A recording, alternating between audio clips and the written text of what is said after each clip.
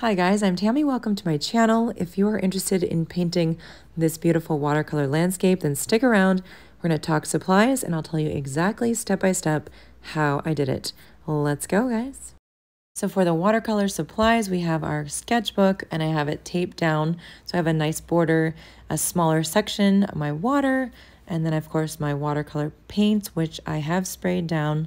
I always have a cloth or paper towel as well, and my pencil and eraser for sketching. And when it comes to the brushes, I have several here. I have a number 8 round brush. You could use a number 6 if you want. I also like to use something for those flat details, especially the mountains and water. So this flat brush and a number 1. This is great for all the details. Use what you have though, and just have fun with it. So first of all, let's do a basic landscape sketch. You don't have to do this, but it just puts things in order and gets us all organized for what we're gonna do. So a horizon line is what I like to start with here. And let's see, let's go ahead and do our mountain. So we'll do a mountain peak, and I do apologize if it's hard to see. Hopefully you guys can see this. I do want to keep it light so that we don't have those pencil marks showing through, which we're going to do a lot of layers. I'm actually not one that worries so much about pencil marks, but honestly, sometimes it does bother people. So we're just doing some details here, 3 little peaks, and let's go ahead and do some trees over here on the left side. So I'm just making these billowy shapes, nothing very detailed, just laying out my composition, some trunks for a tree as well. And this is going to have a nice river or body of water, whatever you want to call it. And so I'm excited to sketch that in. It's going to have some jagged areas as well. And so that will give us a really nice line for when we're painting this in. So on the right side, we're going to connect the other part of this body of water, lake, what have you. And of course, in our foreground and our background, on the ground, we're going to have some lovely details and all the things. So again, just light sketch. Don't worry too much about it. As you can see, I also hold the pencil really lightly, and it allows me to make those very loose strokes, adding in some grasses here, the idea of that. And we can always change it up as we're painting too. So you don't have to be too worried about that part. Our flat brush is what we're going to start with. I will start painting in a lot of the details for this, especially in that first underpainting, and then we might switch to our round ones. Well, we will a little bit later. So we're into this earthy tone here. It's kind of a gray color I already have, and we're using that flat side of your brush, and we're just using very loose brush strokes. We're going to create, that's going to be more the shadowed side. We're just going to assume that the light is coming from the right side. So it will be a lot lighter. As you can see, we're taking water and just spreading that color from the left over to the right side. We'll add in lots of layers. So this obviously is not the final product, but just giving us an idea of where we're going from here. All right, let's do the other peaks over here. Again, darker. Now, this is a wet on wet technique where you're taking wet paint and adding it back into already wet paint. It's a beautiful blending technique, and it gives really nice, lighter, softer lines. And also notice, again, we're keeping in mind that the light is coming from that right side. Okay, pick up your brush again. We're just spreading that layer of paint we put on the left down to the right side, as we did on all the others. And so you might be thinking, how do I add lines into these mountains to make them appear more 3D and more realistic? Well, we're just layering it up, and that's kind of the key to this. So I've got this lighter brown color, just adding that into the right side. If it's going to have more light on that part, then we're wanting to use that lighter shade. It kind of looks like I'm doing 4 mountain peaks here. 3 or 4, not really quite sure. You can always change it up. Let's add some green now, mixing up from our palette here. Adding in some yellow. I have a lemon on the left. I have a cad yellow on the right. Those two make a brighter or darker green, depending on what you want. And I'm sticking with this square brush. You could use a rounded one too if you want, but just lightly laying in that paint. Now, I've chosen to do light here because if this tree is in light, we're going to have some really nice bright colors. It's very light. Maybe this is not as true to nature, but that's okay. We're going for a very colorful composition today. I'm going to use a little bit more of that darker saturated paint, adding that in. And then we like to use some brown to just tone that down. We're adding the paint together to make our shadowed side of our tree. And I'm using a lot thicker paint than I was before, as you can see. I really want that dark color to show up. And when this is dry too, we can add more layers. But right now, with the underpainting, which is what we call it, or that first layer, we're just placing color where we want it to be. And of course, we can use that as a guide later as we're doing our second layers, or even third layers if we go that far. So it's really fun to be able to paint in a way where you can start very light and add in darker as you go, especially as it's drying. If you do start dark, you can never go lighter, so make sure you start light, and you can darken up your pigment at any time. This little reddish brown is one of my favorites. I'm adding that in to make the ground color here. It's a little bit more, I needed a little bit more water there. And flat side of my flat brush, I'm just following those lines that we put, just going back and forth, kind of scrubbing on the paper. I might run out of paint a little bit, and we might get more of a dry brush technique, and that's okay. And as you can see, I'm leaving a lot of white space. We will fill it in with various shades of colors and various colors as well, just to make our ground look really nice and realistic. So I had a lighter brown, kind of a golden brown that I added over this first layer, but I'm still really working with the first layer because I'm adding wet paint onto wet paint. Okay. And we'll figure out what we want to do with it later as it dries. Remember, I'm using the flat side of this brush, just that tip, lightly brushing back and forth on my paper to create these really nice lines and marks. I want them to be as natural as possible. Not that I'm going for realism, but I'm definitely trying to emulate as much as possible the reference photo that I was using for this. So same technique on this left side as I was doing on the right. We'll eventually add in shadows in subsequent layers too. But having this square brush is really nice because you're seeing the shapes. And if you had a round brush you were using, you're not going to see some of those geometric shapes and brush marks as you do here. I really like the look of this. And I've seen a lot of artists when they're doing landscapes, at least start out with, if not totally use, a flat wash brush. And I like this a lot. Okay, washing out my brush, and I think for the next part, let's do some sky, because usually I do the sky kind of at the beginning, but we're just doing it out of order, and that's fine. So we're just going to blotch on some of this paint. I love to just scrub that paint around in the sky, and then we'll wash off our brush and actually take clean water to spread out this color. Let's do that right now. So just spreading it around. This sky is very light. You can't see a lot of sky because it's covered up by the tree and the mountain, or maybe it's trees, probably multiple trees. We'll get those trunks in there soon. All right, darkening up our shadowed side of our mountain. Again, just trying to define those peaks a little bit more. And I think at this part of the painting, it's important to check in with yourself and kind of analyze how you're feeling about painting right now. Are you enjoying this process? Is it feeling stressful? If it's feeling stressful, I always encourage you to just to step back, take a break, and just be aware of the thoughts in your head. If you're feeling stressed out, it could be that you're feeling like this painting isn't turning out the way you want it, or maybe your brushes are frustrating you, or maybe the type of paper or the paint you have isn't what you feel is ideal for this. So take a step back, analyze what's that thought, and then be able to change it to something more productive.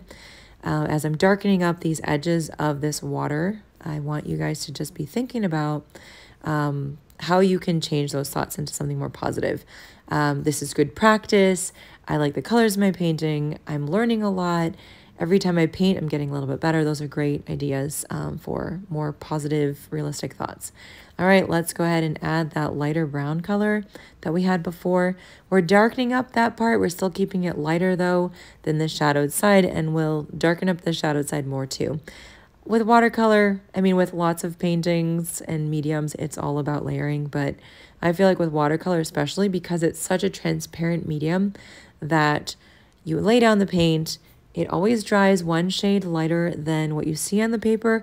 And so you most of the time have to go back in and darken up some spots And if you're being very conservative at the beginning and not going too dark, then you're going to have to do more layers, and that's okay. It allows you to be able to analyze your painting longer and to be able to add more details and texture than if you just went dark and then you had one plain old color.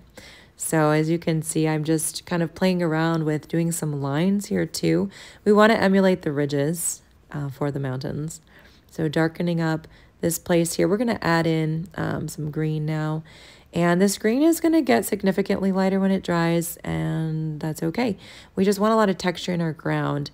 Oftentimes what I'll see people do with the ground is they'll just paint it one solid color, or maybe one solid color in one patch and a different solid color in another. It just gets kind of boring. As you can see, I'm just darkening up all the parts that have already dried. That light side is really bright lemony yellow. The darker side will be a darker shade here. I'm just doing that medium color. If you want your objects to really pop and to look three-dimensional, you need to try to use 3 different values, which is the lightness or darkness of a pigment. 3 different values. So you can have a light one for what is in the light, a dark one for what's in shadow, and then that mid-tone in between. Okay, so now this is all dry, and I did pause the camera so we could take a little break. So now we can continue with our layering, but I'm going to take some blue here, add some water. I do have some purple on the palette. That's going to show up in the color as well. We're going to be working on our water. Again, using our flat brush, dabbing it on the paper or the towel that you have, and just start making these lovely kind of wobbly brush strokes back and forth, scrubbing the paper here. I don't want them to be stick straight back and forth. That doesn't look very realistic. For making ripples on the water, then we just want to try to squiggle our brush ever so slightly, kind of left and right as we're making these brush strokes. Now, I probably will want to make it more darker towards the back in the background versus lighter in the foreground. We'll see how we do it. The amount of white space that we leave too kind of depends on if the water has a lot of movement and maybe there's a lot of foamy bubbles in the water. So that's something that you could figure out. You might have more ripples and such. We're going to darken up the water towards the back there as well and bring it towards the front. And this is such a wonderful practice. I love doing the ripples on water. I feel like adding in variations in the blues, if you're doing blue or aqua, whatever you're using, purple, variations make it really interesting and really fun to paint. Sometimes I can just have such a good time doing reflections in the water as well, especially if there's a sunrise or sunset and those colors in the sky are reflecting in the water. So pretty. All right, our green here, we're just going to go back over our ground now that that green that we had previously put is dry, just so that it shows up a little bit more. You might be surprised at how long a painting like this can take, but I promise you, it really is worth it. It's worth taking the time and making the effort to just do the best you can, take your time, analyze how you want to add things, and that realism, if that's what you're looking for, is really going to show through. Okay, adding in some more brown here. I have that reddish brown mixed in, and I love that color. I think I'll add it in the mountains as well for that shadowed side. I wasn't having that in my plan, but I really like that. So we have that dark brown underneath in the shadowed side, and then adding that reddish brown. Just really, I'm liking how that's looking. It's creating a nice pop of color. All right, a little more in the background here. And very soon we're going to add in some stones, some rocks around the riverbed. I guess I've decided it's a river now, so there we go. Okay, so now I'm switching up my brush. I have a number 1 round, and we're going to do our tree trunks with a dark brown. You know what? On second thought, let's change that up. Let's do a light brown. And then what we're going to do is we can do some darker parts in our trunks if we want to with the dark brown later. So just adding that in, again, they're not going to be stick straight, so just make them a little bit wonky. That's totally okay. Some connector branches as well. And your trees are in nature. They're not going to be perfect. Nothing in nature is perfect. And if you look around at tree trunks, you're going to see that they're all shapes and sizes. So I think I'm going to do just 4 here, and let's do some of those branches that are connecting down to the large trunk, holding up those branches. And you can do some little little marks, some V shapes within the foliage, or even just some diagonal little lines, little flick marks, just to indicate that there's some branches around. It's a nice little detail that brings a little bit more realism to your trees. So just kind of looking through, sometimes if you leave a lot of white space in your trees, which is something that you can do, it leaves a little bit more space to be able to put in those little tick marks, but just go ahead and put them in there and it does the trick. It's the illusion that the eye needs to know that these are semi-realistic trees. Okay, now that that's done, taking our darker brown here, a nice little mix. We'll do some shadows here on the ground. And I'm doing kind of a medium color. It's got a bit more water than maybe I need. I'm just trying to see if this is going to be dark enough for what I'm going for here. Remember, the light is coming from the right side. So all these other things are going to need some type of shadowing. And underneath the trees as well, we want to darken that up because that space is going to be protected from a lot of the light. And let's go ahead and do some darker marks here on the trunks. You can't really see it maybe from the angle right now, but if you see it up close, you'll be able to see the subtle difference between the dark side, which is in shadow, and then the lighter brown that we put down. And I'm also going to darken up our shadows. I think that will be a good move because I'm looking at them right now and they're just they just seem like part of the landscape, part of the ground, and not really differentiated as shadows, which is what I want. So sometimes you got to go bold. You can go light, and like I said, you can always darken it up if it's not quite dark for you. It's always good to be safe. This is my number 8 round. And what we're going to do with this one is we're going to go ahead and do our rocks, our stones. And so I'm just going to start off just doing these little blobs, these little marks. This is nothing really difficult to do.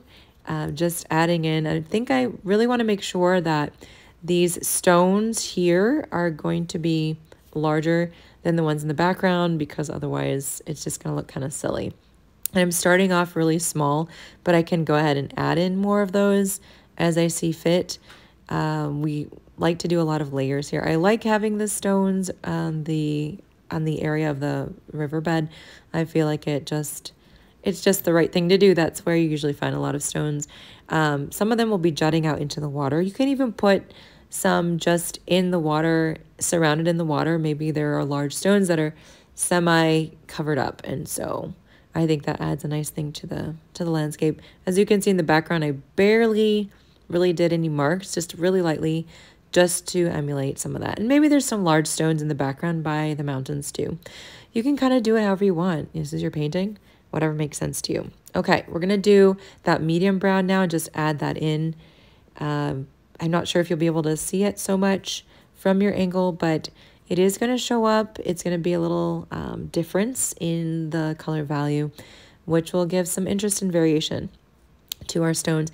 If you wanted to go really crazy, what you could do is you could take some white gouache paint and you could actually add some brown into that to make a really nice light brown. And that could be really cool little highlights on the rocks if you wanted to. So with our liner brush here, we're going to dip into our green. It's time to make some more foliage and some marks. And I like to make it pretty dark at first. I'm going to do a lighter one too, though, because we're going to start painting with the lighter green first. So the idea is that I'm going to do some grasses in this light yellow-green color, and then we'll come back around and we'll do some darker grasses so that gives that light and shadow look. And you're just flicking this brush. The liner brush is so awesome. You can use a rigger. It's so flexible and the lines are really thin. I feel like they look very much realistic and I love working with a liner. I love a liner brush for veins in leaves and flowers as well. I use this thing all the time.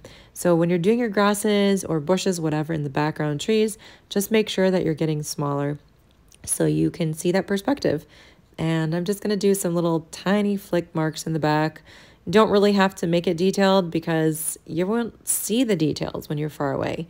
Even over here, just adding in some green at the face or the base of the mountain is great.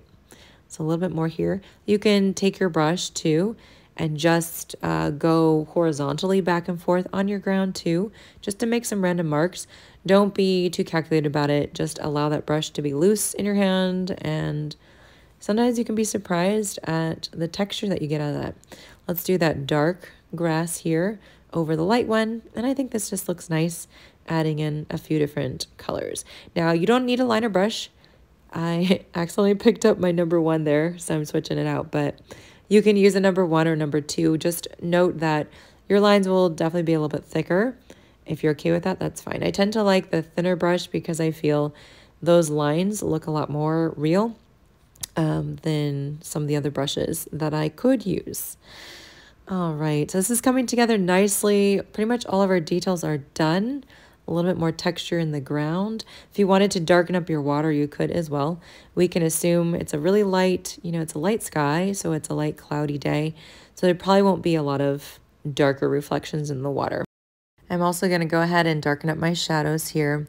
Thank you guys so much for painting this with me. I'm so glad that you are here. I really hope that this was helpful and that you learned something new in your watercolor journey.